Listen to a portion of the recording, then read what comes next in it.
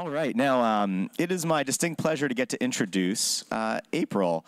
You know, the first time that I met April was actually at the February 2016 TechTO. And at the February 2016 TechTO, April delivered a presentation that was titled Leaky Buckets, Death Stink, and True Love, which I think could be maybe the title of Alex's biography, but maybe also the least obviously awesome title for a presentation ever, and it was awesome. It was so awesome that we invited April back the next year in 2017 to participate at the Best of TechTO at City Hall, okay, in the council chambers with the mayor in attendance and all the councilors and all that, and at which she proceeded to tell 10-year-old potty jokes that had to do with brown sticks.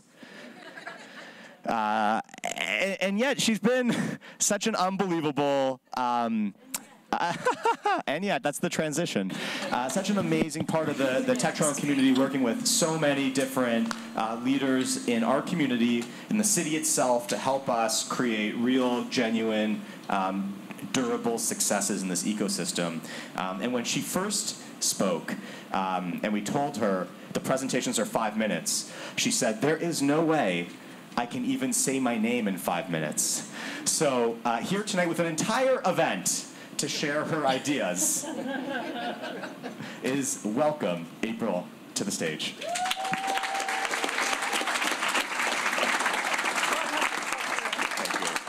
I need to use both hands. It's so exciting. Yeah, so so the first time they told me I had 5 minutes, and I said, I can't say my name in 5 minutes, so I took 7.5 minutes. And for 2.5 minutes, someone was sitting there going, stop it, stop, like that thing was going on. And then the second time they said, you can come back and do this one at City Hall. And I said, okay, I'm coming back for that. How much time do I get? And they're like, so much time. 10 minutes. And then I got 10 minutes. And that actually felt like luxury. And I told a stupid joke that my son, who was like 10 at the time, told me, which was not funny at all. But the mayor laughed because he's a politician and that's what they do. And anyway, so this time around, what's neat about this event is they gave me a bit of control over this. So I got to kind of curate who you're going to hear from today. So this actually isn't about me talking. This is mainly about other people talking. But again, they told me I had 5 minutes. And so I probably will use more than that. Maybe 7.5, because that's how I roll. What I wanted to start with is just a little background on the book. So if you bought a ticket here, the ticket comes with a book. If you didn't pick up a book, you should pick up a book. Don't leave without it. And I wanted to give a bit of the history of how the book came about and what's in the book, at least as much as I can in 7.5 minutes. So this is what we're going to talk about. So this book actually has been in the works forever. It feels like forever to me. And the genesis of this book goes all the way back to my first job at a university. I studied engineering, not marketing. But the first job I got out of engineering school was in the marketing department at a startup. And I was assigned to a product that was kind of the dud product. It was not the product that the company was known for. It was the other product that didn't sell. And so I was in charge of that, and at one point shortly after I joined, we repositioned it. So the thing was originally positioned as Microsoft Access. You know, Microsoft Access, like a personal database, a little bit better than a spreadsheet sort of thing. We were going to be an access killer. Like, anybody needs that. Nobody needs that. Nobody wants it. We launched it, and we had this access killer thing, and it went nowhere. And we noticed that people were using it in ways we didn't expect. And so one of the ways they were using it was as an embedded database on these newfangled things called laptops. So we repositioned it as an embedded database for mobile devices. The thing took off like crazy, and it actually lives on today as an SAP product called SAP Anywhere. It's a $1 billion business. So that twigged me to the idea that positioning is actually kind of an important, cool thing. But at the time, I had no idea what it was because I had an engineering degree and I literally couldn't spell marketing. We got bought by a big company, and in the process of that acquisition, my boss left. I inherited the marketing department, and the next thing you know, I've got 50, 60 people reporting to me globally. I've got millions in marketing budget, and I don't know anything. Like nothing. And so I faked my way through that thing. I have a systems design engineering degree from the University of Waterloo. That's pretty much all you get out of that is like outrageous confidence. So you just go in and you're like, how hard can it be? It can't be as hard as mechanics of deformable solids, huh? That was hard. And so I faked my way through that job. I lasted for my couple of years, do my earn it, then I went to another startup, and we did the same darn thing. We had a product. It was a generic CRM for enterprises. We repositioned it as a CRM for financial services. The thing took off like crazy. We got acquired for over $1 billion. Everybody was happy. And so this brought me to this realization, like positioning is this super important thing. I should learn what it is and how to do it in a repeatable way. Then I went to marketing school. And so in marketing school, if you take classes, which I have taken many, and you read books, like the book you're going to read after tonight, in all these marketing classes and books, they're very good at telling you what positioning is. And there's a really famous book on positioning called Positioning, The Battle for Your Mind by these guys called Rees and Trout. It was written in 1982. Before the internet. Most of you are probably born after 1982. And if you go to marketing class, they will give you that book and you'll study it, and it's fantastic at defining what positioning is. And so this is more or less the definition. Positioning defines how your product is the best in the world at providing something that a well-defined set of customers cares a lot about. Put another way, positioning defines who your target customer is. It defines what your differentiation is. It defines what your differentiated value is to customers. You can think of it this way. If marketing and sales is the house, positioning is the foundation upon which the house is built. So that's what I learned from that book. That's what I learned from all these courses. This thing is super important. It's the foundation for everything. It's fantastic. What I did not learn was how the heck you do it. Because nowhere in any of these books did they tell you. So I got this idea that it wasn't my job. So in all the startups I'd been at, I was given positioning by the founder, or I was given positioning by my boss, and they said, this is what we are. We're an access killer, or we're whatever. And my job was to be the marketing person and make that thing sing. So my idea was, all I got to do is be a genius at marketing, and it doesn't matter what they give me. I'm going to turn that into the unicorn sparkle ponies. So they can give me their crappy position. This is a very technical diagram. They're going to give me their crappy positioning, and then I'm going to apply my marketing genius, and then this is going to happen. It's going to be amazing. And instead, what happened was, they said, oh, here's this access killer, or here's this generic CRM, or here's this whatever. And so the poop went into the system, and then I applied my amazing marketing genius, and what I got was slightly nicer poo. That's what happened. So then I felt bad, and I said, you know what? It doesn't matter how good I am at this stuff. This is going to be terrible. I actually have to fix this problem myself, even if my boss doesn't think this is my job, even if whatever. If I don't fix this, all I'm going to be is the turd polisher. And I don't want to spend the rest of my career doing that. None of you do. So then I went back and said, well, this is a fundamental marketing thing. There must be a process for doing this. And what I learned in marketing school is this.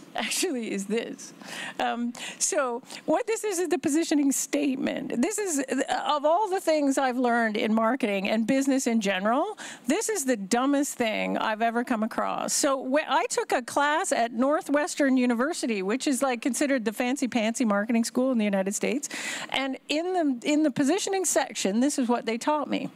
They said, okay, we have this statement, and you do this Mad Libs kind of thing, where you just fill in the blanks. We are a blank for blank that does blank like blank.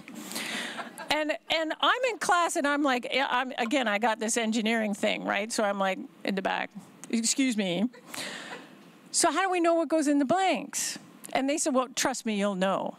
And I'm like, no, I don't. I don't actually know, because every product I've worked on, I could position it in multiple different markets. How do I know what the right one is? And nobody could answer this question for me. At one point, I got a job at I'm looking for my friend from IBM. I got a job at IBM, and I was working for this guy, Paul Revaux, and so IBM's got this world famous product release process. They literally sell it as an offering. If you want to learn how to release a product, IBM will come and teach you. It's world famous. It's whatever. And so I'm going through my first product release when I'm at IBM, and there's a section there called positioning, and I'm like, hoo-ha! I'm finally going to learn how super duper companies do this. And I get to the positioning section, and it's literally it's one page, and it's this thing. And I'm like, you gotta be kidding me. So my boss comes into the office, and I said, I'm not doing this. I'm not doing this. This is stupid. And I just went on this big rant. I told him how stupid it was. And he's the like patient. And he just went, And then he said, April, do you enjoy your paycheck? And I said, yeah, I do. And he said, just fill out the darn thing. So then I learned there was an expression I learned at IBM. It's called malicious compliance. This is when you do something strictly for the purpose of showing the person you're doing it for how dumb the thing is.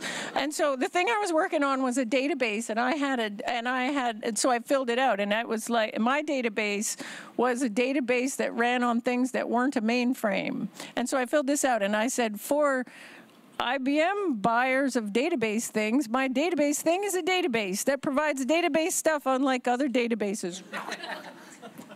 Never looked at it again. This is a hot garbage. That's what this is. That's my hot garbage thing. So, this brings me to how this book came about. So it seemed to me that there should be a process for doing this. We should have a methodology, and there should be a way to do it in a repeatable manner.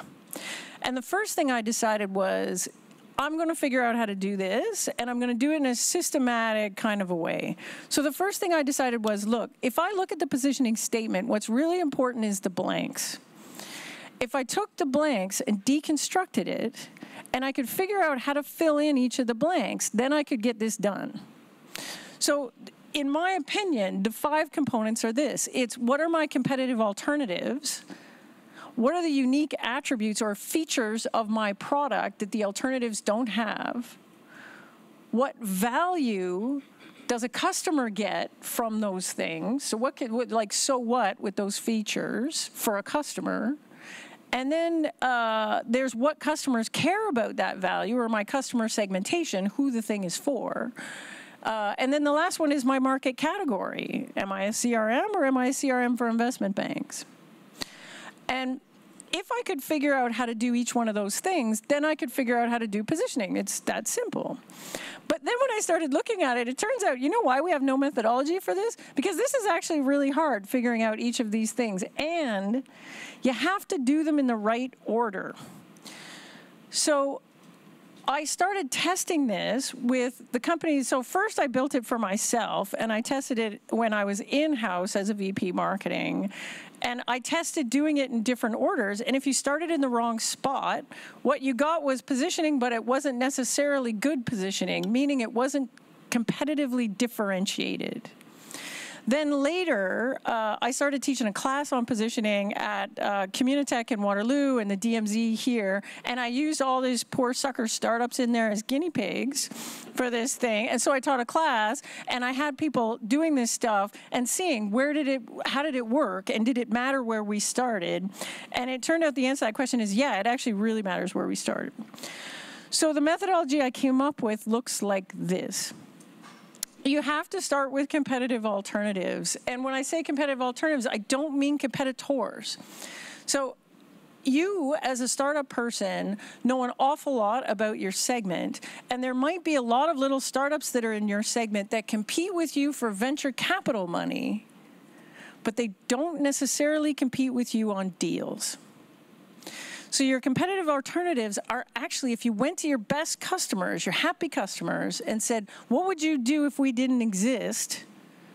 In B2B, a lot of the times, they never mention those other competitors. They'll say, I'd hire an intern, or I'd use a spreadsheet, or I'd do it in Word.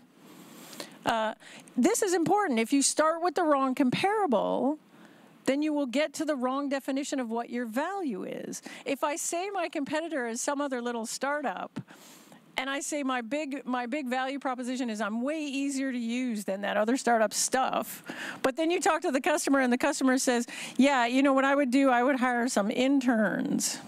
Do you know what's really easy to use? An intern. It's like, Jimmy, get me a coffee, do that thing while you're at it. Super easy to use. My differentiator can't be ease of use if the thing you're comparing it with is an intern or a spreadsheet. Anyways, that's the first step. The second thing is, once you know the right thing to compare it to, then you say, okay, what have I got that's unique? Capability-wise, what do I have that's unique? Then I go to these unique things deliver this value. Then I say, who cares a lot about that value and why? Which is my actual customer segmentation. And then the last piece of that is, if I'm trying to communicate that value to these people, what am I? Meaning, what market do I intend to win? Then it gets even more challenging. So once I figured that part out, I was like, okay, now I got a process and I can do it. Then you got this problem with the last bit. I'm going to figure out what market to position myself in, and it turns out there's 3 different ways you can do that. So either I go into the market and I'm going to head-to-head take on the leader, or I go into a market and I'm going to niche out a market and just take on a piece of the market, or I decide my stuff is so cool and so different and so whatever that I'm going to create an entirely new market. For each of these things, there's reasons why you would do it and why you wouldn't. It depends on how competitive your market is and a lot of other things. Now, you might be sitting there saying, that's a lot of stuff, April, slow down. I'm sitting here in the wind tunnel of words, but I only have 5 minutes, and it's okay, because I wrote it down in a book. Right? Thank you. And now you have the book. You didn't like it, and so there's no excuse. Now you know everything, and it's all in there.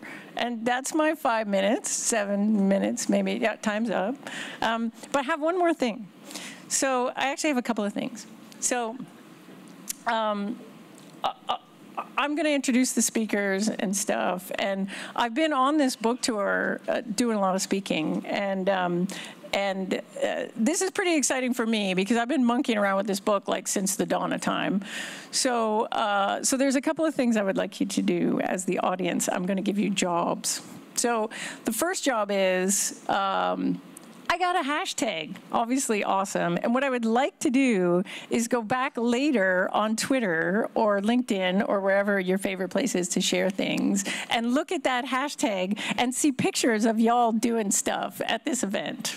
So that's the first thing. I want you to take some pictures, and I want to go back and experience the joy tomorrow. What's that? Both, yeah, the TechTO hashtag too. No characters for your tweet, just the hashtag. Yeah, like it's okay if you use 100 characters on hashtags of your tweet, but this hashtag would be good. And so that's one thing. And I'm really into photos, so it would be really cool if you took some photos because, you know, when you're actually in the event and you're running around, you don't get to do as much stuff as you do. So what I do is I wake up the next morning and go, oh, that looked like such fun. So that's what I want to do. The second thing is I went to an event 2 weeks ago in Cedar Rapids, Iowa. I was the keynote speaker at the biggest startup conference in Iowa. Yep. And it turned out it was really fun, but they caught me off guard because I flew in right before my talk, and I came in, and I did my talk, and they were a really great audience. And at the end of the talk, everybody stood up and did this giant, long standing ovation. And I was like, wow, I killed it. And it turned out that that's a thing, and they do it for everybody at the entire conference. And I thought, that's cool. We should just do that. So I would like you to do that. It's good exercise. It's good exercise, and you don't just want to sit there all day. So what's going to happen is this: I'll introduce the speakers, and the speakers will come up, and they'll do their talk, and it'll be great. And then you will be motivated to rise to your feet and give them a standing ovation, and we will all be happy. Yes?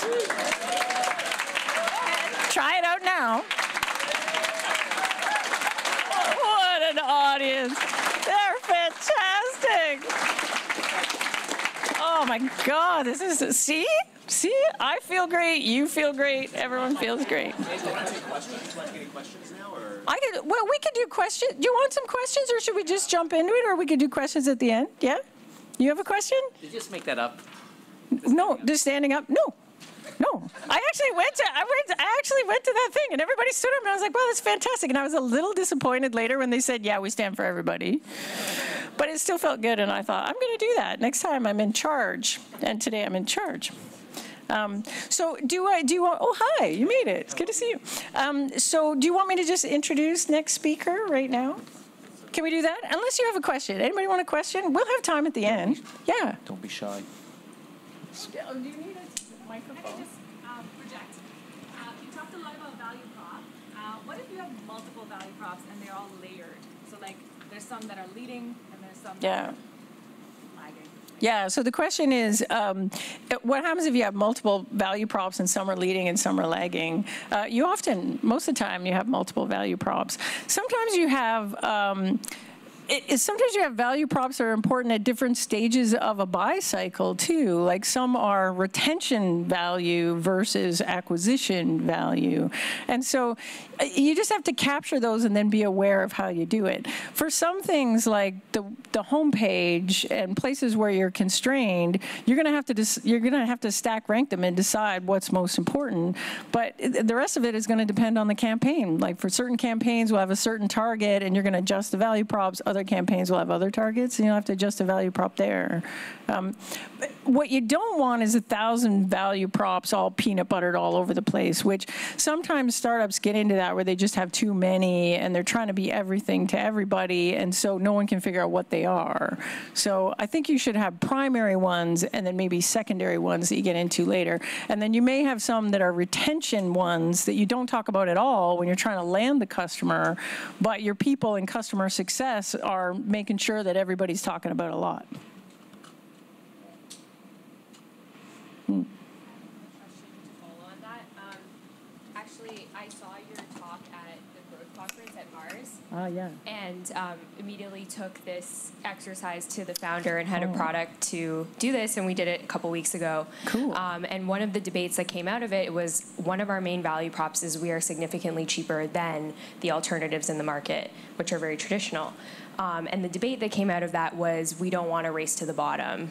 Right. So what do you do when your strongest value prop that's resonating with your market is the price, but you don't want to set yourself up to be super cheap? Yeah. So the question is, what happens if your big value prop is the price, but you don't want it to, you don't want to just like, so first of all, the first question I'd be trying to push on is, why are you so cheap? Why, if that's really all you got to go on, eventually the other guys can just discount and beat you. You've got to have a differentiator that's different than price. So to follow on that, Yeah. Our price is so we have two main differentiators, the price. I think she does consulting, right? So But we could talk about it after if you want. But if I can predict where I think you're going with that is you'll have the differentiators and the price is kind of the kicker, right? So, but the thing is like if the differentiators on their own can't stand without the price differential, then I'd be worried about that, because it means that the people don't put a very high value on those differentiators. And so either you're not describing the value in real enough terms that they're saying, yeah, that's kind of nice to have, but oh, you're way cheaper. Oh, okay. Because the problem is anybody can take a price differentiator away from you at any time, because price is elastic. I can charge whatever. And the worst part in startups is you'll get some new entrant that's venture backed and they don't even care if they make money ever. Right? So you can't have price be the differentiator, because you'll get something like Uber, right? Like the reason you all love Uber is because it's so cheap. You know why it's cheap? It's because it's subsidized by venture capital. At some point, they'll run out of venture capital, and you're going to pay twice as much for taxis. And you're going to go, oh, shit, what happened to those old taxis? Those were cool and cheap. And, you know, anyways, but that's, like, the price differentiator is, you know, it can help overcome an objection like, geez, I really love your stuff, and I really love your value. I'm just not sure about you guys because you're really small, and these other guys are big. And so sometimes you can get around that with, oh, we'll give you a lower price to start, or we'll allow you to get going for cheaper. But if you see the value, then they should pay for the value later. So I don't like, price is not really a differentiator. It can go away anytime. April, you want to do one more question, or you want to get started? No, I'm getting that. At the back, they're giving me that thing. They're always doing that to me. All right, we're gonna move to the next speaker, who's Nadja. And I've known her for a while now, and it's funny because we hardly ever see each other in Toronto. We almost always see each other speaking at big conferences in glamorous places like Kansas. And Detroit, where we got flagged at the border and spent some real quality time. But she's the Chief Growth Officer at Venngage. So if you're a marketer in the room, you've probably used Venngage to build an infographic or something like that. If you're a marketer in the room and you haven't used Venngage, what's wrong with you? Because they're excellent. They're growing like crazy. And Nadja's responsible for a lot of that. And normally she speaks at big conferences all over the world, and she's a great speaker. We're very lucky to have her here today, and I'm sure you'll want to give her a standing ovation at the end, but I will hand the floor over to her.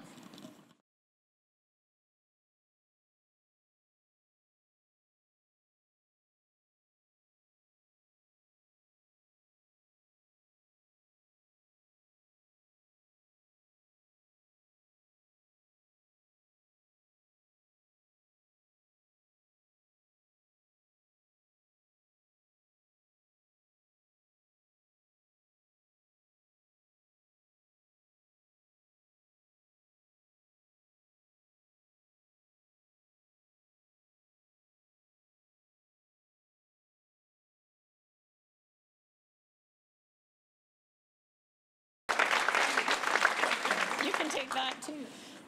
Yeah, no pressure, April. Okay. Okay, so my name is Nadia, and I'm the Chief Growth Officer at Venngage. April told me to make this talk about positioning, so I put positioning in the title.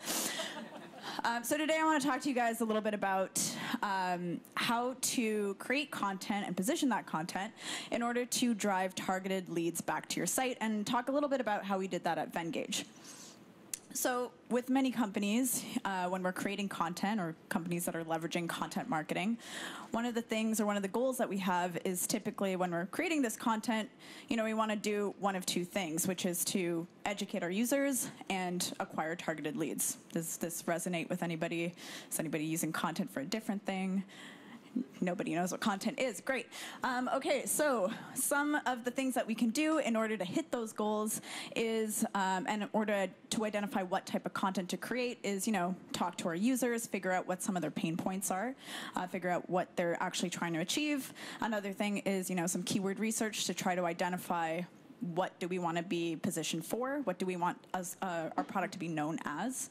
And of course, distribution, right? Like, how can we actually take that content and promote it to other people so that they can, in turn, find that content? Resonate with anybody? One person. Okay, great. We're on to a good start. So what a lot of people do in this sense is they come up with this statement, which is, you know what, let's just throw a list of keywords together and try to figure out what we want to be recognized for.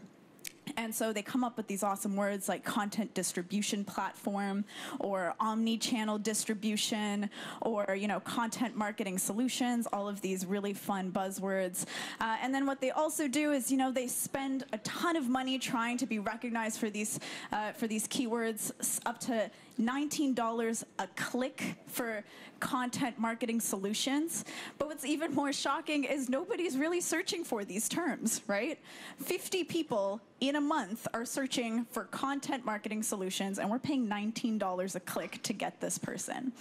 So it seems a little bit ridiculous. And what's happening is we're throwing all of this money at terms like this in order to try to get more people, when no one's searching for these terms, to come to our product or come to our solution that we've positioned as this awesome content marketing solution, right? So there's kind of got to be another way to drive marketing qualified leads or sales qualified leads at a higher volume and at a lower cost without, you know, chasing down these prospects. There must be a way to actually drive them to our site based on keywords that they're looking for. So this is actually what we focus on at Vengage. We actually don't spend too much money on ads. We're in the process of doing a little bit of PPC now in order to leverage the keywords that we are ranking for and just drive more traffic to them. But we focus on inbound traffic, and we're driving over 1 million organic sessions a month. Now, I decided to do a little bit of research on stuff like conversion optimization, leads, visitor-to-lead conversion rates, et cetera. And according to a survey by Marketing Sherpa, about 7% of SaaS companies convert at about 7% as an average, right? So this is visitors to qualified leads. And then after that, about 2 to 5% of those people, of those leads, actually convert into sales for the company, and usually it takes about 84 days for that thing to happen.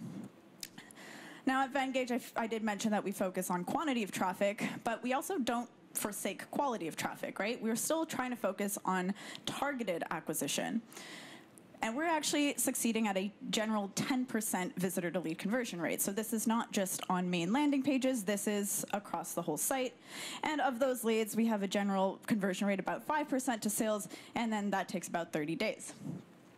So in other words, we're driving closer to about 45,000 signups a week now. So these are qualified leads that come into the product, and roughly 1,000 upgrades or so in a week.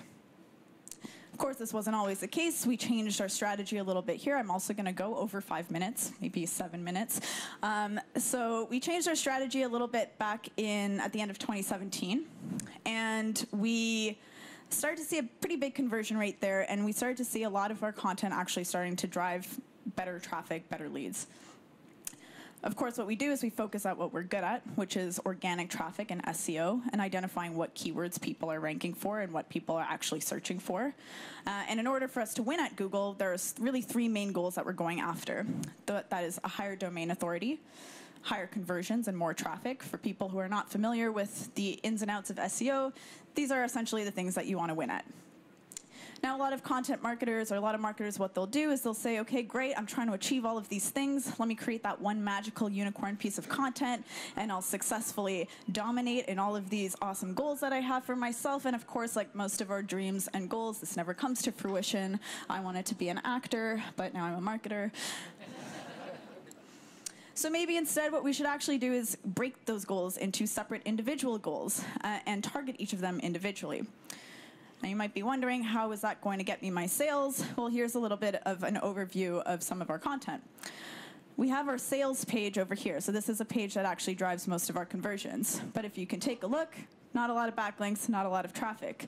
However, we have other content that's focused on driving a lot of backlinks and building authority. And we have other content that's focused on driving a lot of traffic. And then what we do is we have something that looks kind of like this, where we have a bunch of authority focused on building brand awareness that we can then loop into building content that has better traffic, that we can then funnel into content that's a little bit more specific, and then funnel back down into our sales. So even though we have a content distribution solution, or whatever the word is, Maybe people aren't looking for that specifically because they don't know what that is because it's a term you made up. Maybe they're looking for better blog ideas or how to promote my blog or something like that, that we can then funnel them into, hey, maybe you need the solution to help you promote your blog, etc. So in a nutshell, what I'm really trying to say is one thing that you should do is pay attention to your audience. Try to understand and talk to them. Maybe what they're searching for is not necessarily what you want. And break down those goals to focus on them individually. And then use that content to guide your audience to the solution that will actually be what you're trying to sell. And that's all the time I have. So if you have any questions, tweet at me and I'll send you a link for more.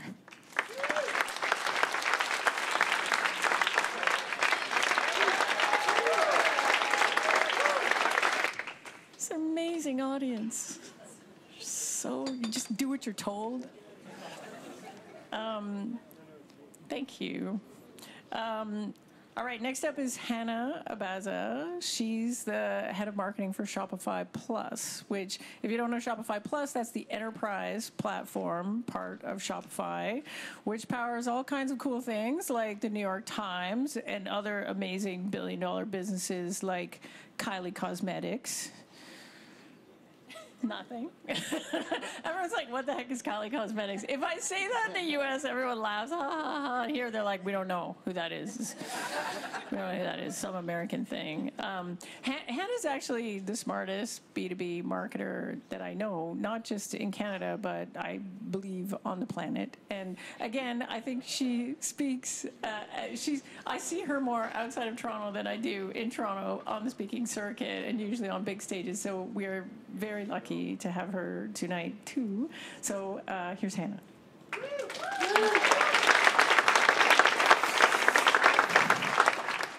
So 2 years ago, I joined Shopify to build out the marketing function for Shopify Plus. As April said, we focus on that mid-market to enterprise segment. So you guys, this was like my dream job. It checked off all of the boxes. Was there demand for the product? Yep, tons of demand for the product. It had this palpable like market pull that you can just feel. Would we be able to hire all the people that we needed to do stuff? Yep, no problem, Hannah. Go hire all the people. No problem. Do we have budget? Yep, we have budget. We have lots and lots of budget. We're Shopify. We've got budget. Awesome. I was ready to go. I was super, super pumped about this. So I walked in 2 years ago and I was like, no problem. I've got this. 3 weeks later, this is me. 6 weeks later, and I felt like I was chasing a fucking fire hose. It was insane, and it was chaotic. And the thing that really stood out to me is at the end of the day, we had to go back to basics. Before we could start doing any of the marketing things, we had to answer that foundational question that April brought up earlier, which is how do we position Shopify Plus? So let's step back for a second. What is positioning exactly? So about a year ago, I reached out to April because, you know, why not go to the source? And I said, hey, April, send me your best definition of positioning. So she sends me this. If marketing is about making it easy for people to find, evaluate, and buy your product, positioning is figuring out what your product is in the first place. I'm like, great, cool, I'll use that. 2 minutes later, get another email from April. Hannah, I have a way better definition of positioning for you.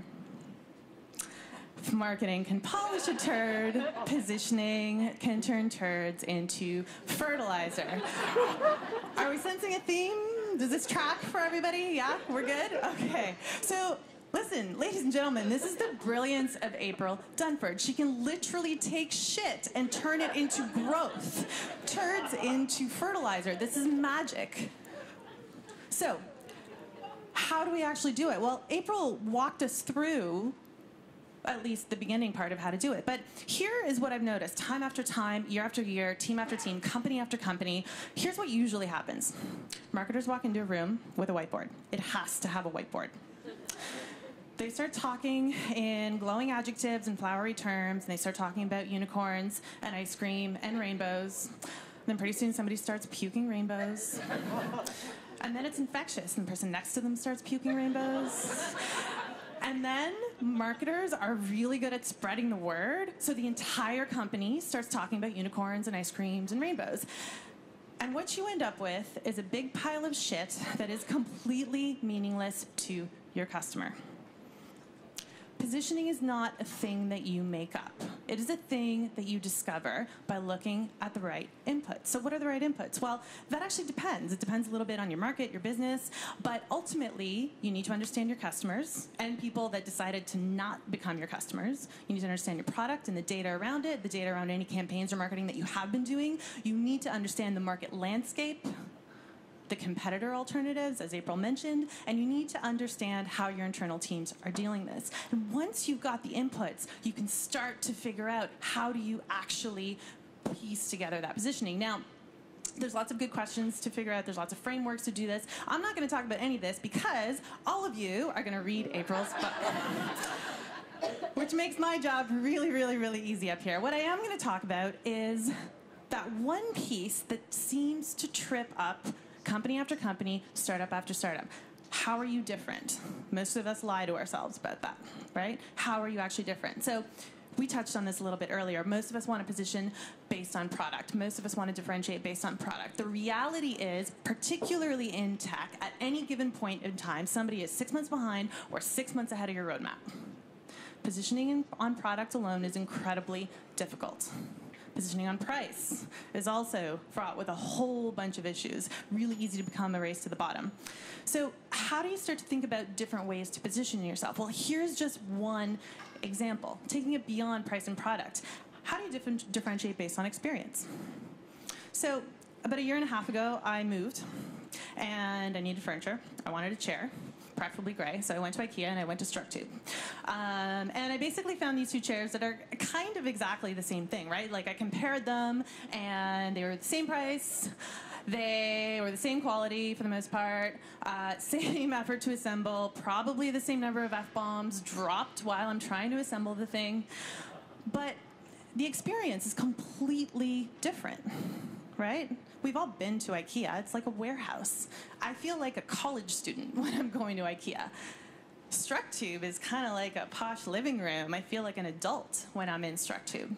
Exactly the same product, completely different experience. Now, there's actually a company based in Australia called Koala, also in the same space. They have an interesting take on how they position themselves. Here's a quick video. Maybe.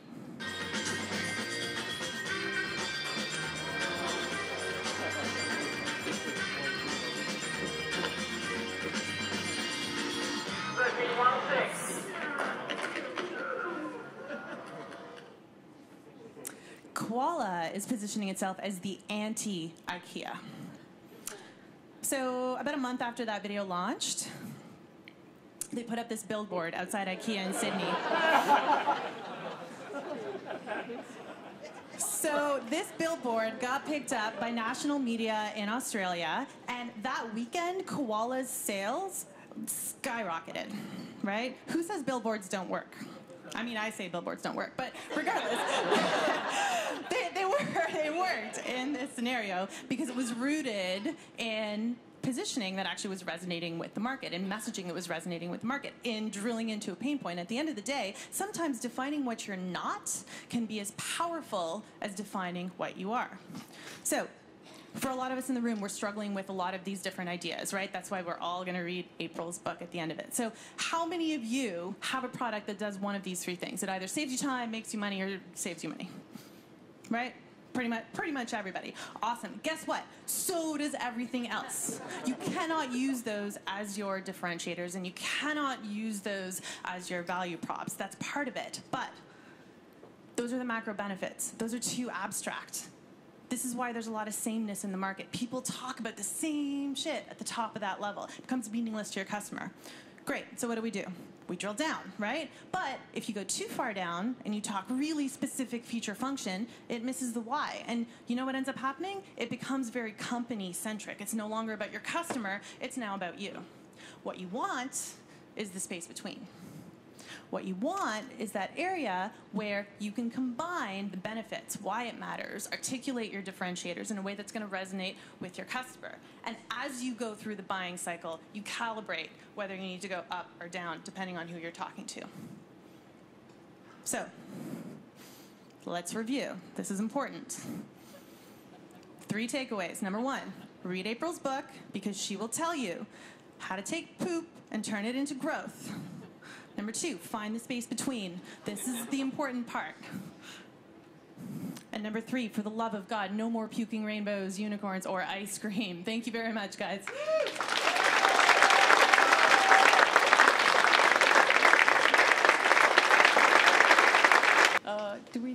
We need 2. So, thank you. That was awesome. Next up, let's see where the chairs go.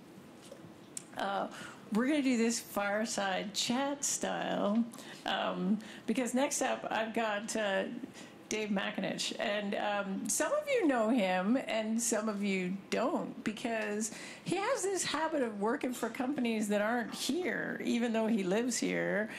So right now he's the head of marketing, strategy, and product management at a company called Fiserv.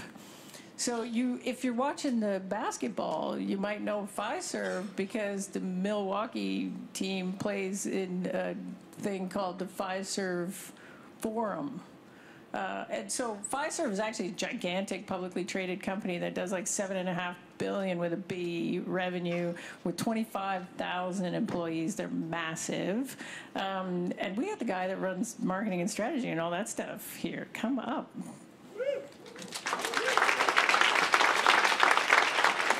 The rest of this program is pretty startup-y. This is your big company part of the program. So Dave's done. Oh yeah, shoot, unicorns. Thank you. There's Dave. And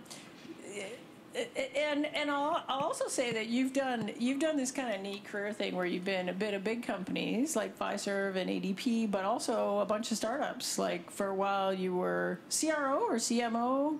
A CRO at Jobber, and then Acquisio. I think you were also CRO. at Acquisio, VP of Marketing at Jobber. Oh, whatever. Some big fancy jobs at startup-y companies. And so earlier this week, Dave and I were having a beer. And he was telling me this story about the transformation that Fiserv is going through right now, and I thought that was super interesting. And so I thought we could maybe kick it off with that. Like, maybe you could tell us a bit about, traditionally what Fiserv's been all about and what your job is and the transformation you're trying to go through right now. Sure. Can you hear me? Everybody hear me? I can just keep yelling. Does it work? No, I don't think that's fine. Does that work? Hello? Hello. I will. This fire's getting warm. Okay. Is that better?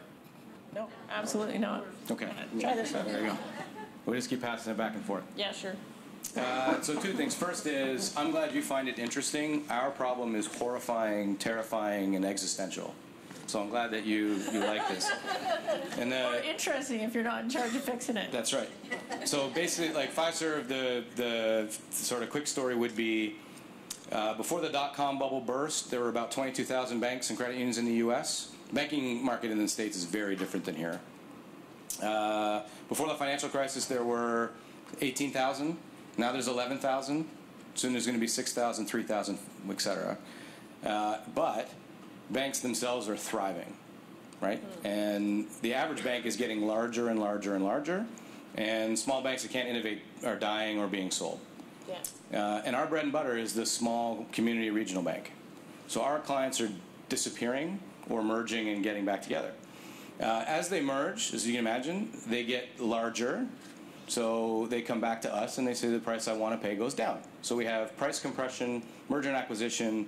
It's about $100 million a year revenue headwind that we walk into every year with. So that's problem number 1, which is difficult. Yeah, that sounds bad. It's very difficult.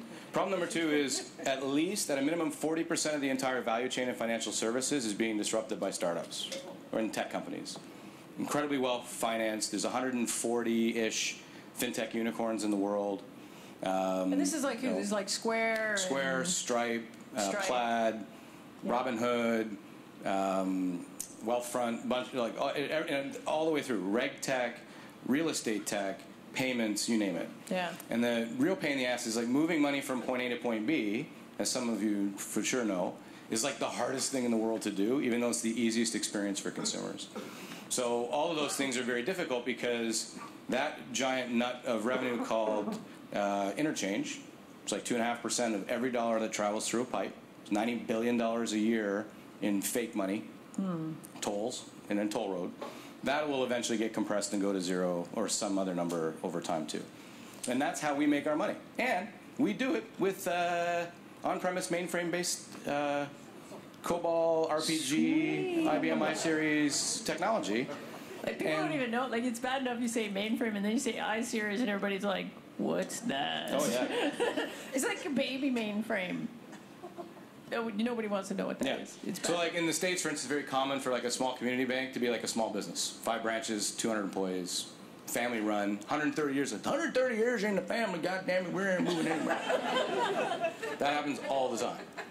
And so the challenge there is twofold. One is you're arguably selling to the least technically savvy buyer. And the second problem is they are pissed at you for being shitty old technology. Right. So you're kind of in a no-win casino there. Right. When you're also facing this headwind that you have to fight through every year to actually just fund But innovation. you aren't actually shitty old technology. There's just a perception That's that the you perception. are. It's Right. just because people say things like mainframe and everyone goes, Right. "Wah, wah," How even good though could it be? It's running on that iSeries thing. I'm but, sure half this building is powering stuff no, with it mainframe. is. It I definitely guarantee is. it. But we wouldn't talk about it because it's so uncool. Right, and that's our positioning challenge. Yeah. So historically they call them bank cores. So 40% of every bank in the U.S. uses our system to run and build its transaction systems, bank accounts, payments, transactions, loans, you name it. 790 products in the portfolio. 790. 790 products in the portfolio. That's problem number 3. I should run out of problems. I don't even know. I think it's 5 maybe. 790. 790 products. How does anybody make sense of that? Because for like bankers, we are people who look like their pets. Follow me on this one. If you go to the park and you see a dude with a bulldog, he probably looks like me, right? But if you see somebody with like a small little dog that looks like it runs, it probably looks like you. Like that's just how it works. And so we built the business with bankers selling to bankers, and bankers are truffle pigs for revenue. Like if you leave a nickel in the carpet, they'll find it, right? They'll get in there and they'll go get it. So we built the entire business around being truffle pigs for revenue because we hit every problem with the product hammer. Yeah. So, and our product suite looks like point solutions that can't stand on their own, but when fit into this jigsaw puzzle, everything kind of works. Yeah. And every time the banker comes and says, I have a problem, we go, we're going to build a product. And then we just go and hit the thing with the product hammer. Yeah. And over time, you just build a massive amount of technical debt. We've acquired 180 companies over the last 15 years, so add in all the integration problems. That's one way to get to 700 and something products. Just keep buying them. Yeah, we just spent $40 billion on First Data in Did you January. hear that? They bought a company for $40 billion. Can you imagine being so big you buy companies for $40 billion? That's kind of blew my mind. But yeah. I didn't really have much to do with that. Yeah. They called me in a meeting and go, look at this. And I was like, oh, okay. That seems like a lot of money. Yeah. How many products are there in that one? No, just kidding. So you have this kind of existential, right, exactly. I'm trying to get it down here, people. So you have this kind of existential thing that you're getting squeezed in the market, and then you have this perception problem. Like, what do you do to fix that? Like, what's your... Well, the first thing is we have to untether ourselves from our history, and that, like, you know... That's a big thing in positioning in general, right? Like, a lot of bad positioning is really rooted in how everybody internally even has traditionally thought about the thing, and there, you know, and there has to be this kind of letting go of the old stuff so that you can move on to the new stuff. Like, is that hard? Like, well, you have to let go of all the old people. Like, that's a shitty thing to say, but that's the first problem. Take care of the people, the products, and the profits in that order. That's why you're there. You're a new guy. Yes. You're like the new guy. I'm a heartless bastard. You're the hatchet man. You're like hatchet dude. You're like new sheriff in town. There is, so because of the way these companies get grown up, the people who know stuff are incredibly valuable because nobody else knows how this shit works. And it's the world's biggest Jenga game you can ever imagine. And we have, like, you can swing a dead cat in our head office in Brookfield, Wisconsin. It's lovely this time of year. And you pull out a piece of the Jenga puzzle and the whole thing falls over. You can swing a dead cat. You can hit a Harvard Business School grad, an MIT grad, like you name, like smart people. And they all come in and do the same thing. It's like, oh, this is easy. Just do this and do that. And see, problem solved. And it falls right over. And it's kind of like those cartoons, like you pull a weed over here in a tree and like the other yard disappears. It's like, what the hell? Oh, man. And it's because there's the one guy in Lincoln, Nebraska who built the integration in that one product that docks to this other product. Oh, man. It was like, oh, yeah, no, never do that. Like, what? Is that scene in Ocean's 11 where he's like, no matter what, don't ever do, and then he walks away and leaves Matt Damon standing there like, what? What? Don't do what? Is that So that happens all the time. When you started, I remember when you started there, you were saying you had marketing and strategy, and then later they give you product management. Is that why? Because the stuff is so tied to product? Well, I think for me, my personal belief is that marketing is business strategy, and there's no way to separate those two things, right? You talk about price or positioning, you name it. The economics of your business are indelibly tied to how you position, sell the product, how you generate demand. And I believe, ultimately marketing's job is to create business value, whether for your shareholders or for your VCs or whatever. And it has to be sustainable competitive advantage. In order to do that, you have to marry the go-forward product set. So all new people, re-platform, reposition. You have to marry that to the business's strategy. What's going to make it succeed in 2030 when there's only 3,000 banks left? And 2050 when there's only 1,000 banks left. And then what you do is you ring fence all the smart people, so you don't get rid of them, but you put them in positions where they're never going to get an innovation job and they don't want one. Like they're the smart person who knows how the mainframe works. They know how to change an earnings code, or they know how to change a parameter, and then nothing else falls over. And you stick them in a great job, and you let them ride off into the sunset, and usually they're very happy and loyal and all those other things. And then you go out and you hire the people that can help you accelerate the business. And then you have to reposition them. Like we're in the process right now of repositioning the company. Is it hard to hire people because they think of you as like stuffy old mainframe crap? Like, do they look at you and go, Pfizer, that's so uncool? Like, yeah, luckily not a lot of people know who we are, so that helps. Most people most people think I sell a little blue pill, so that helps too. So immediately, it's Pfizer, not Pfizer. Yeah. Yeah, I can see that. I get that a lot. And I worked at ADP, which everybody thought was a security company. So I'm just, as a marketer, this hurts me in my soul. Yeah. Right? You could suggest just renaming it. I'm sure that would go over good. It's $7.5 billion. Yeah, revenue. no, that's not going to go well. Hey, you know what you do? They're giving me the times Am I getting the hook already? Yeah, no, we can still go. They act like they're hard asses about this, but they're not really. Okay, I'm going to ask you one more. Okay. So, because I think this is interesting for people here, because I think most people here probably haven't worked at a company bigger than 25,000 employees. I mean, I got my friend from IBM over there. He's worked at a bigger one, but like anybody else? Anybody work for Rogers? We got a handful. Yeah, the Rogers people. Yeah.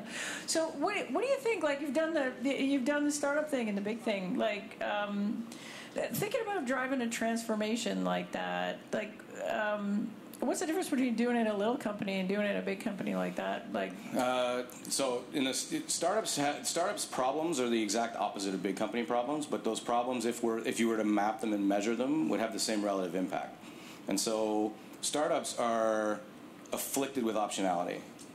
So like you can go in a million different directions every day, do a million different things. This is so true. Big companies are like the sun. Like you're this giant mass of energy, and everything revolves around you.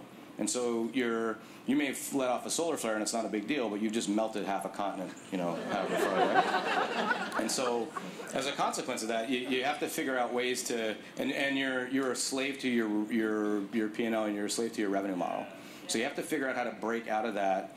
And because you're a publicly traded company, the pressures of the public market are such that you're going to have to figure out a way to fund it yourself. Like and I was an executive at ADP for 7 or 8 years in different business units. I've been exec in different places. I've never sat in a room and someone been like, yeah, you just spend however much you like. Whereas in a startup, in many cases, they're like, here's $1 million. What are you going to do with it? I'll give you 2 if you can show me something good with it. I'll give you 5 if you can show me something good with it. And in big companies, so true. You have to figure out how to do that transformation and fund it yourself. And that's why you have to take very bold action as it relates to people in some cases.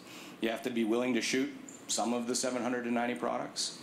You have to be willing to segment in a market that's declining, which sounds easy and does real hard, because there are no new customers to acquire in some cases, so losing one is very painful.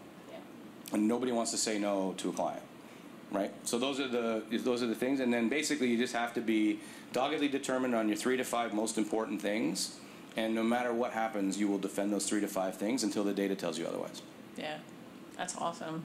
Okay, we're out of time, Sorry. but Dave will be here, and you should ask him questions at the end. And thanks so much. Thanks for having me.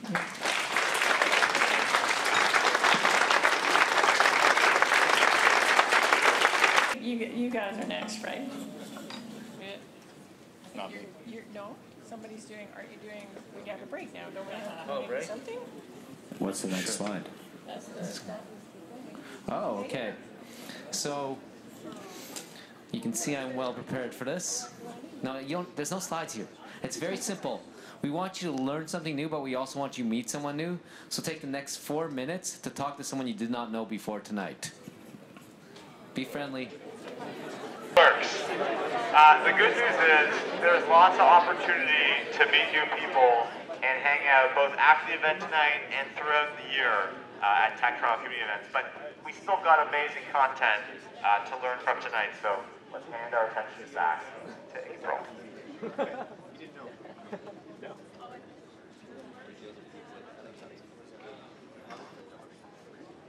Hello. Aha. So this is the last session coming up, and we have a panel. So the panelists, can you please come and take your seats? I'll introduce everybody. I've got. Oh, do I? Or should we like line up that way? Oh my gosh, dude! Yeah, you can do it. Organize yourselves. We got 3 people on the panel, and this is pretty cool that I got all 3 of these people to come and do this. I'm pretty excited. So I'll start with Randy because he's closest. So this is Randy Fitch, and he's the co-founder and CMO at Uberflip. And I've known Randy since Uberflip was just a tiny little baby company, and they were in tiny little crappy offices in the basement and stuff. And now they were not. And so, now they got really fancy, nice offices with a really nice gym and stuff. And they got like 150 employees-ish around there. And I think they're hiring. You might want to talk to Randy later. They also, they run a really cool marketing conference in August called Connex. And if you're a marketer, you should get a ticket because speaker lineup is total fire, including me. And some good speakers, and yeah, so that's Randy. Yay, Randy. And then I've got Kurt Simpson, and he's co-founder and CEO of Wave, which, again, I was trying to think when I first met you, and I feel like you and me and your co-founder and David Crow sat on the patio at St. Louis and drank beer, and it was 200 years ago. I'm not making that up either. And so it's been really cool to watch them become like kind of one of the super cool scale-up companies in town. Like, you guys are so big. Like, how many employees now? You're 200-ish? 260. Sorry, that's a lot more than 200. 4 million customers, tracking 200 billion of income and expenses on their platform. Like, it's super impressive. So that's Kurt. Last and seriously not least is Jen Evans, who's literally one of my favorite people in Toronto. She's a serial tech entrepreneur and a community activist, and she doesn't do either one of these things in a half-assed sort of a way. She's run a bunch of companies. She right now is the founder of Squeeze CMM, which is a content analytics platform, and she's killing it over there. And they just got accepted to this cool L'Oreal accelerator, and she's going to Montreal for the summer. She's also the founder of the B2B News Network, which is the top-ranked site worldwide for B2B news. She's also a co-founder of Tech Reset Canada with me. And I am also a co-founder there, and we're dedicated to making sure that innovation is focused on what's good for society and, kind of causing Sidewalk Toronto, Sidewalk, those guys, Sidewalk Labs guys, a little pain. She's a board member at Hope. She's an advisor of the St. Jamestown Community Center. So Jen's doing a lot of stuff, so that's Jen. Yay. So they told me we don't have super tons of time, and that's a bit of a bummer because we like to go over on everything, but we're going to try to go through this first. But I want to start with Jen, actually, and I want to start with you because you're running a bunch of different things and and run a bunch of different companies. And so I wanted to ask you, Do you think that sometimes companies sort of outgrow their positioning, and how do you see a company's position evolve over time, and specifically for Squeeze CMM, because I know you guys have evolved? Yeah.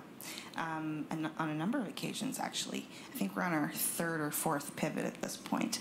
And I think, there becomes a point in time, whether it's the market is shifted, your customers are looking for something new, you're not able to charge the same price point that you were before. All of these can be indicators that you may be ready to move on to a new type of positioning. And in our case, we started with content marketing analytics. And competed with companies like Google and Bitly primarily. And we use a taxonomy-based ontology to help customers figure out the stuff about their content that you aren't measuring in Google or other platforms. So what account, for example, on social media drove this interaction, what time of day, what type of format is the asset in. So we're able to produce some pretty interesting insights for marketers. And so we got our first set of customers with that value proposition. And then it became pretty clear that they were like, we need a little bit more here. Like, the insights are interesting, but what goes beyond this? And that's actually when we worked with April on a positioning session, and we honed in then on content performance. So really looking at marketers who are looking to drive real business results with their analytics, and what content formats were performing best with which audiences, what we're getting to revenue faster, and again, very much insights based. And our most recent iteration has actually been the data that we've been collecting as a result of that. So one of our customers came to us at one point and said, we want to take some of this and try and do some retargeting with it. And we said, well, it just so happens that we capture the IP address of every interaction with this B2B content as well, and label it with the channel that it came in on, the format, etc. And within 6 months, our SaaS business is still very healthy, but the data sales part of our business is now almost 5 times our SaaS business. And that was just pure repositioning. So that's so cool. Randy, what about you? Like, I'm curious about a shift in market category. Like, you guys have recently done a big shift kind of out of one category, and you're sort of creating this new category. Like, tell us a bit about that, like how Uber Flip's positioning has shifted over time. Yeah, it was so on. Yeah? Yeah? You're swapping. All right, cool. That was hard. Now I got to remember what I was going to answer. No, it was, for us, it was a similar evolution that pushed us there. We latched on to the term content marketing early on, and some of the functionality we had was very much built for the content marketer. But as we started to go more up market, and we work with really large, big companies like, Dave's going to buy from me sooner or later, right? And you see that? Absolutely. Yeah, discount for you will be a good deal for us.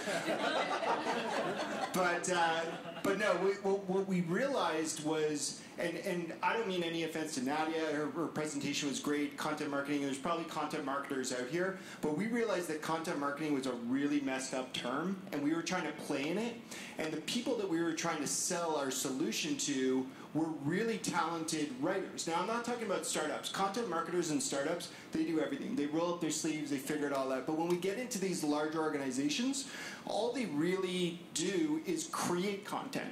And that's not easy. So we actually said, you know what, we don't want to be content marketing. We want to actually distance ourselves from it. Randy wrote a book. And what's the title of your book? Yeah, fuck content marketing. So it was. So the book was first a blog post. It took me about 4.5 months to convince my own team to publish the post, because they're like, no, we're just going to offend everyone who buys from us or will buy from us, who already bought from us.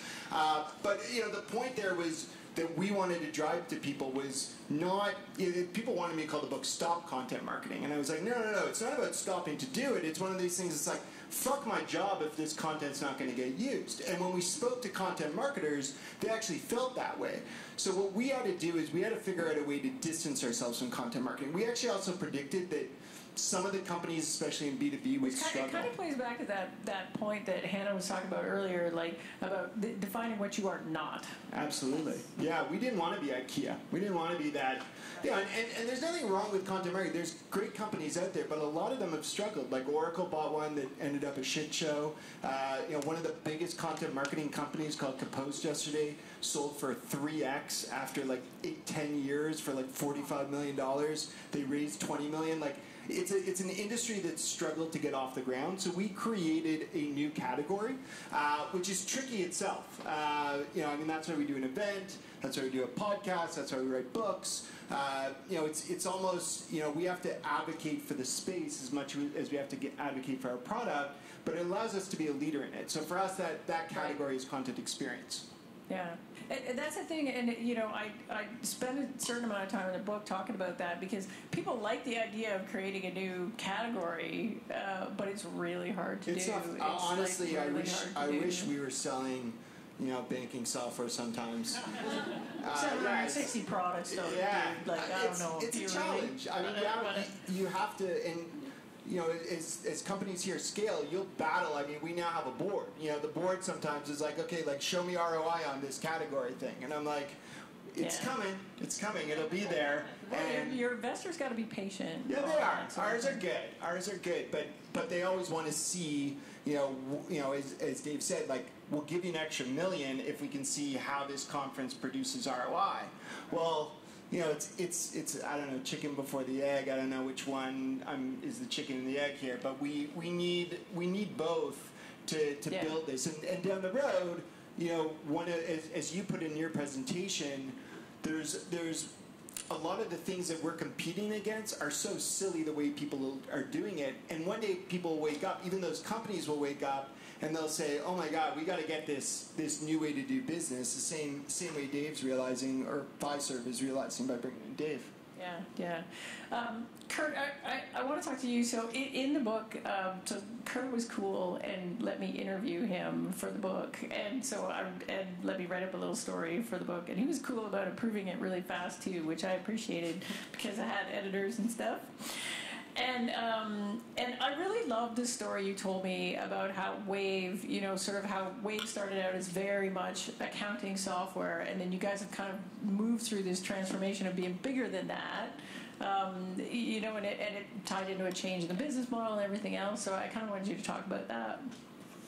Sure. So what I've taken so far is that venture capitalists need to be patient, which I'm not sure there's many in the room. Are you a venture capitalist patient? Yeah, no. I don't think there's a venture capitalist on the planet that's overly patient.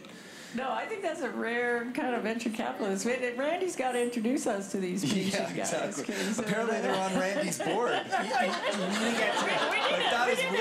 Yeah, that's right. You need growth equity, not venture capital. Oh, right. Growth equity, much more patient. That's a positioning right there. Much more patient. Good people, too. So I told you the story of how we first came to market with a small business accounting tool. Very sexy space. We were looking for the most sexy space to get into and thought small business accounting would be really great. So hot right now. It is. We got that trend wrong. But anyways, and we were highly influenced by what Mint was doing on the personal finance side. And this was peak Mint. It was kind of 2010. Everybody was using Mint. Everybody was talking about Mint.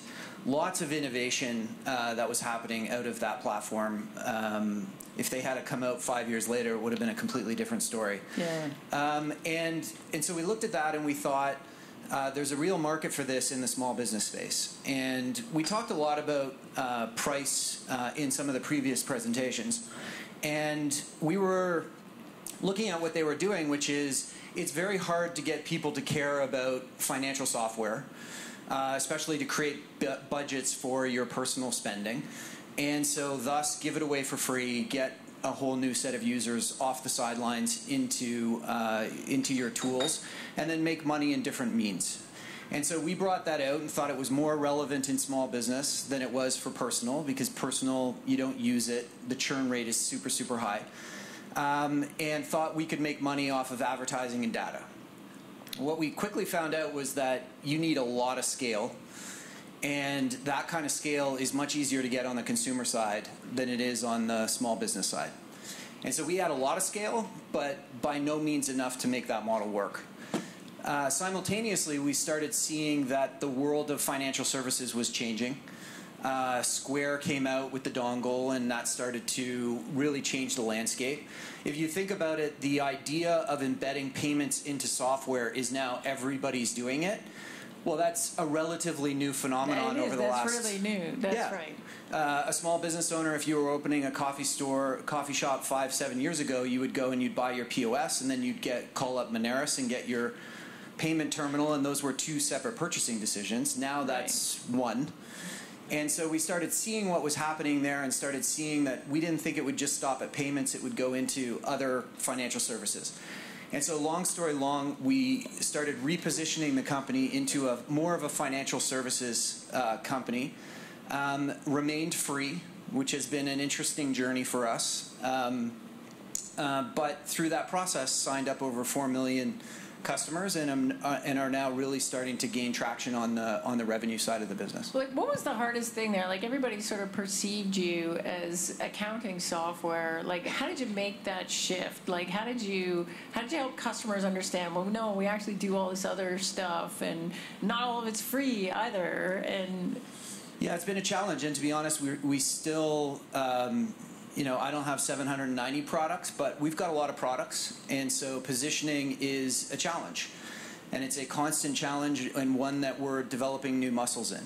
I will say that my belief, and maybe it's just me, but I don't think so, is a lot of startups, especially in the Canadian ecosystem, do not put nearly enough value on marketing in the early days.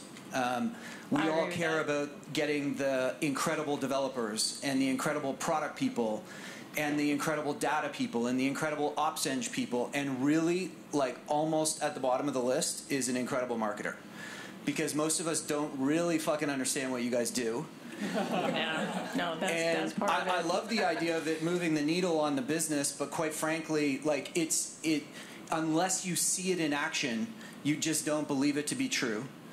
And I think we were, like, so typical in that realm, like highly, tech-focused, product-focused, etc. And marketing was like, a person and a intern. Back to your point, right? Yeah. And I think we got spoiled because we found out we did nail the initial positioning, and we got really good SEO, and so we started developing this funnel where we sign up like 50,000 customers a month. And honestly, all of that was pretty much luck. And then it wasn't the biggest fire, so we didn't develop it. We didn't invest in it. But that's a big regret. Oh, isn't that interesting? I got a question kind of for all of you. I don't know how much time I have, so you guys will have to give me the hook like you always do. Like, how do you know if your positioning's working? Like, how do you know if it's not working? That's just for any of you who wants to answer that. Like, how do you know? Like, is it just, do you feel like it's gut, or? Yeah, I'll jump in there. I think, it's tricky because the question is, who do you want it to work with, and what's an indication of success? Obviously, when your customers come to a conference that has the name of the category you built, you start to feel good about yourself. Some of the stuff that our product marketing team is here tonight is doing a great job with is starting to influence analysts, right? And we're playing in a world where we're selling to big organizations, and they read these analyst reports, or at least we believe they do. And so what we need to do is we need to influence these analysts, which is hard to do because they have their talk track, and some of them have been doing it for 10 years. So to suggest that they need a new category or quadrant or wave or whatever term they put to whatever they do, that's hard to do. So there's different ways to break in to say your positioning starting to break through. I think getting your customers to repeat what you're saying is really the key. We try and do that on things like G2 Crowd, if people know, or now it's just called G2. they repositioned.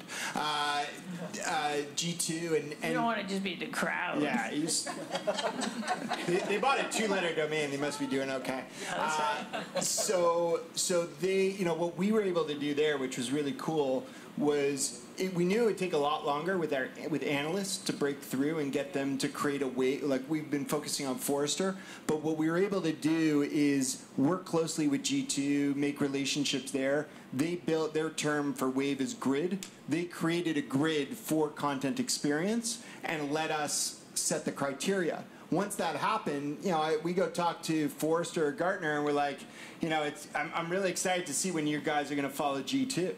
Right, and so you start to trickle it, and then you start to see customers who are seeing the G2 thing, or start to see tweaks to how Forrester releases their reports. I think this influencer stuff is really important if you're doing category creation play, because you got to sort of justify, does this thing deserve to exist? But like, how about the other two? Like, if you're not creating a new category and you're sort of you used to live in one place and now you're somewhere else, how do you know that's working? For us, it was. Am I audible? Oh, thank you. This is going to be in Just swap around. It was going from customers going, oh yeah, this is interesting. Oh yeah, this is nice. Oh, so a palpable level of excitement, like amped up when we got to the point where we had something that they needed. They knew they needed it. They hadn't seen it before, and it was going to change how they were doing things in a fundamental way. And that was the lights going on for us. You got something to add? Well, just a couple things. I mean, one is I think you can look at the data and understand whether or not, like, what are conversion rates happening and all that kind of stuff. And then the second is I just like to listen to the customers. And, I mean, there is nothing like Twitter for getting immediate customer feedback. Like, I love negative feedback, actually. Yeah. Like, you're like, sucks. But even their language of how they're saying that is indicative of whether or not you're hitting the right buttons, right? I moved to Q&A. I was just about to do that. We're going to move to Q&A now. So I'm going to open it up. You guys want to ask some questions? You want to take one? We'll take one. Actually, no, we're not going to ask. Hey guys, great talk. Thank you for taking the time. My question is, at which point do you realize that this is a positioning problem or it's a product problem? Because a lot of common theme that you guys have is it's understanding the user, understanding their needs. But at which point is the product that's really not solving the need? I'm just curious. I have a theory on this, and it's important for me now because I'm a consultant, and so people will call me up and say, hey, fix my positioning, and part of what I have to figure out is it actually positioning, or do you just have a shit product that no one wants to buy? And it's because I can't fix that. And so, and what I find is this: if you have customers that are super, super, super happy, like customers that love you, customers that refer you, customers are super, super happy, it is unlikely you have a product problem. Yeah. And particularly if what you've got is people that come into your funnel, the first time you talk to them, they're like, what do you do again? And how do you do that? And yet the ones at the end of the funnel are like, I'd die without you. You're so amazing. Oh my God, I love this. That there is a disconnect between what people that use you know and understand versus what you're trying to communicate them at the beginning, and it's just not working. So, and that's my opinion, but I don't know. You guys can answer that. Yeah, I think, if you start out and you're not solving a problem or the problem is not being solved in the right way, then the issue is the product. If it's how the product is being used or how well understood the application of the product is, then it's a positioning issue. Yeah, I mean, the only thing I would I don't know if this is working, so I'll speak loud. It's working. All right. And you're speaking loud. And both. So I'll go back to what Kirk was saying before. I think talking to customers will help you figure that out. My definition of talking to customers often is getting more out on the road, just based on the type of user we have. And it was interesting. This was like about a month ago. Serious Decisions is this big marketing conference, and I was at it, and I was fortunate to have lunch with the CMO of SAP. So like really big company, and usually I wouldn't actually get any perspective from the CMO, being really honest. But she was actually considering being a board member, so she had seen a demo and things like that. The coolest part was she started to describe not her perception, but she's like, the problem is my team thinks you do something completely different. She's like, I took the time to take a look at it, but they thought you were something else. Now, in our case, they thought we were something a few years back. So it kind of comes back to Jen's point. I mean, earlier, it's you constantly have to evolve what your positioning is to make sure that people know what you are. We have evolved as a company, not necessarily always in pivots, but expansion of what we do. So back to the product question, a lot of us are always going to be short on the product side. So the question is, how do we position what we have today, but also position more of a vision or mission of what we're trying to accomplish? Question? Oh, sure. Hi. All of you spoke about repositioning a product at some point in your career. You made it sound kind of easy. Were there challenges? Like a little bit. I mean, it's like it didn't work, so we repositioned. What were some of the challenges? There are decades. Like internally, were there challenges? Did you lose customers? What was kind of that journey? I feel bad. I don't. Go ahead. Yeah, of course. Yeah, it's not simple. It's a lot of iteration, and you have to really. I think everybody on the panel has expressed this really well. It comes down to what's the customer need and what problem are you solving, and how are you articulating what you're doing to solve that problem. That probably sounds really simple, but if it were, then April wouldn't have written a book. Thank you. April wouldn't have written a book. We wouldn't all be sitting here trying to figure it out ourselves. So in a way, your positioning work is almost never done because markets are evolving, customers are evolving, and it's really important that you're able to stay on top of what those changes imply. I'm not a marketer, so it was easy for me because I just asked the marketing team to do it and then told them it didn't look good enough and we tried it again. No, I think in our situation it was much more organic, and it took a long time. And I would honestly say we're not even there yet. So again, this is back to, there's tech debt, and everybody pretty much understands it, but there's marketing debt too.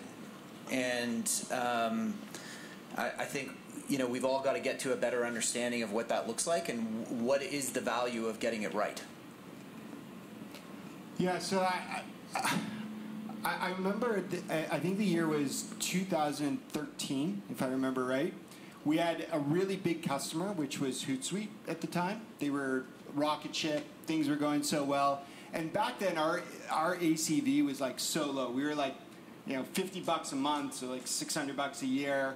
And it was wild. Hootsuite was paying us $500 a month. So we thought we had hit the jackpot, Our ACV now is like 50K, right? I mean, 500K, Dave. But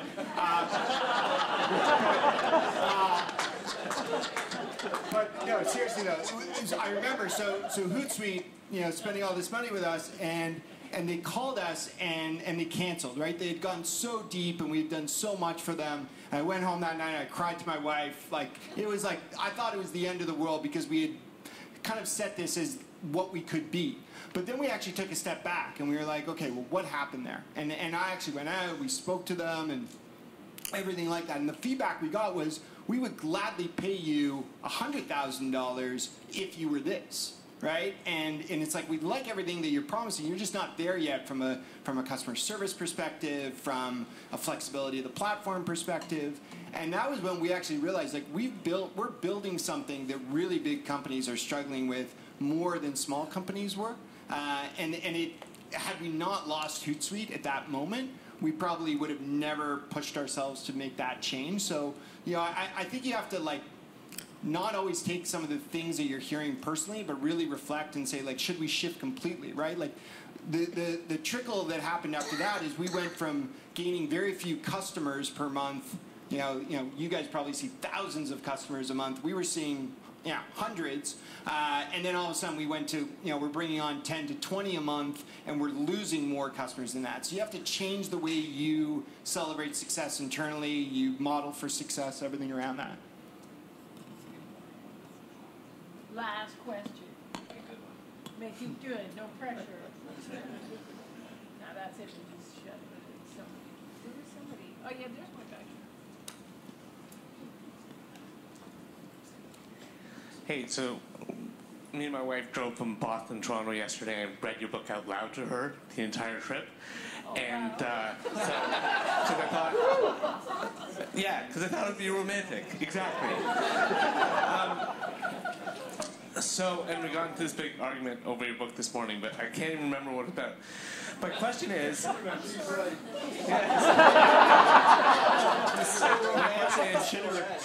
romantic up until later. If you're creating a category, how do... So we teach kids how to code, and we think code is means a whole lot of things to a whole lot of people, but we want programmatic literacy to build the software engineers of the future, from first keystrokes to first job. But how do you position that? How do you create the category and positioning, and how do you get it right in 15 seconds or less? That's what it's for you. You call April.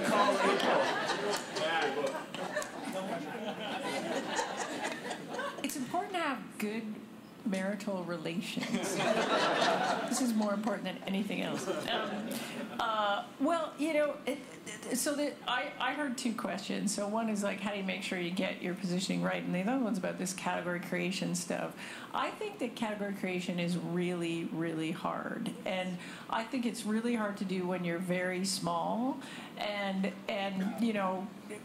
Randy's taken a good, solid run at it, but he's also not two people in the basement anymore. He's getting to be a pretty big company. He's just raised a big round. He's got this unicorn of patient investors that nobody else has. So I think category creation is really hard. I think the payoff is really big if you can get it right, but I think it's really hard. So most of the time I would say you probably don't want to do that. The second part of how do you make sure you get it right is, again, that's kind of the nut of the whole book, but I think there's lots of ways to get it wrong. I think comparing yourself to the wrong competitors is the easiest way to get it wrong. Even for something like you're running a coding school, do you compete with other coding schools, or do you compete with learning how to code online, or do you compete with not learning to code at all, or do you? And I can't answer that question, but your best customers do know the answer to that. And then once you understand that comparable, then I think you have to kind of stay open to the fact that you might actually be something that you don't think you are right now. And so you need to get the comparable right so that you can get the differentiators right so that you can be expressing the value right. And I don't know, you guys obviously read the book, and so maybe I did a crappy job of explaining that in the book. Sorry. Yeah.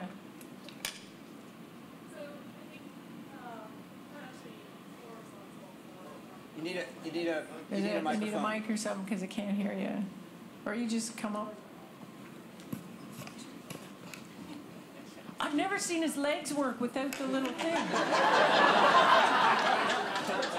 I didn't know they did that.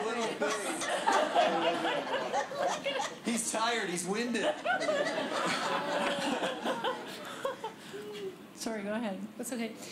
I've done a lot of the positioning work on the product so far, and I do think that the groups that we've created are actually accurate, but we haven't gone through the whole book.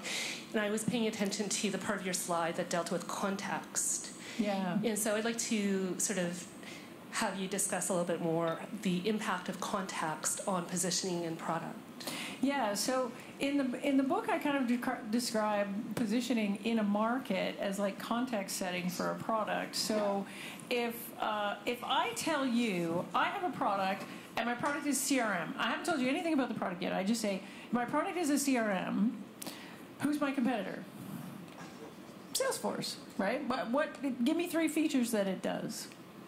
It probably tracks accounts. It probably tracks deals through a funnel. I probably track contact. Like, just by declaring my product in a certain market category, I triggered a bunch of assumptions in your mind about what my product is all about. Now, if I do a bad job of declaring that and the assumptions that I trigger are wrong, that's where the confusion comes from. So I had this company call me, and they're email for lawyers. That's what they told me they were. And so they're giving me this demo, and they're like, we're lawyers, and we have this thing, and it's special email for lawyers. I'm like, are you kidding? Seriously? They need special email? Okay. And I'm thinking they compete with Gmail, and they're probably pretty much free. And I asked the guy, I said, show me the calendar. And he said, oh, we don't have a calendar. I'm like, dude, your email. Like you know what you call email with no calendar. It's crap email. That's what it is. But it turns out that what their special feature, like the thing they could do really, really well, was this neat context-aware file sharing, which we also don't expect email to do. So they basically took this product and picked it up and put it in the team collaboration space. And that switch in context triggered different assumptions. So I say, oh, your team collaboration, who do you compete with? They're team collaboration for lawyers. So who do you compete with? Well, it's probably Slack, and that's better because that's not free, and I don't need a calendar, so good. And file sharing is right in the middle of what I do. So that shift in context changes our expectations about what the product's all about. And the coolest thing was the pricing, right? Because you would expect email to be free, but team collaboration, people pay a lot of money for that. And then these guys are team collaboration for lawyers, right? So you're like, well, team collaboration for lawyers must be even more expensive. And I kept telling the guys, I was like, you know what you should do? You should call up the lawyers and tell them that you're going to charge by the minute. I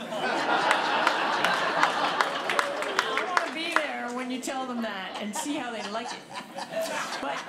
But the expectation for everything, pricing, features, who my competitor is, everything, the expectation is different. And so it's like context, right? It's like context. If I see Beyonce up on stage with 1,000 backup dancers and whatever, like she's a rock star.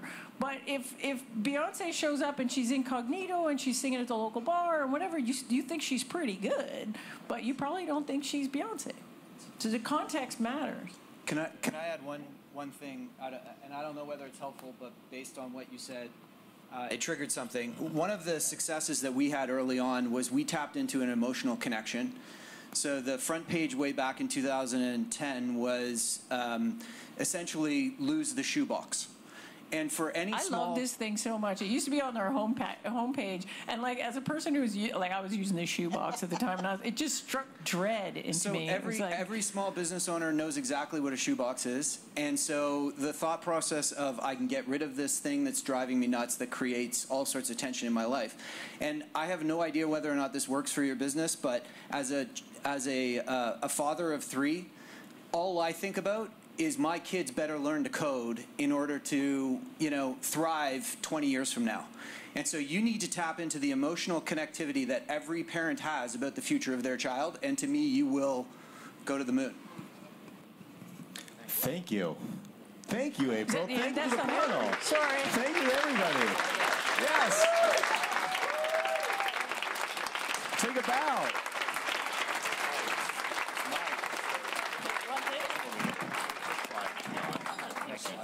Who's got this? Take this away from me.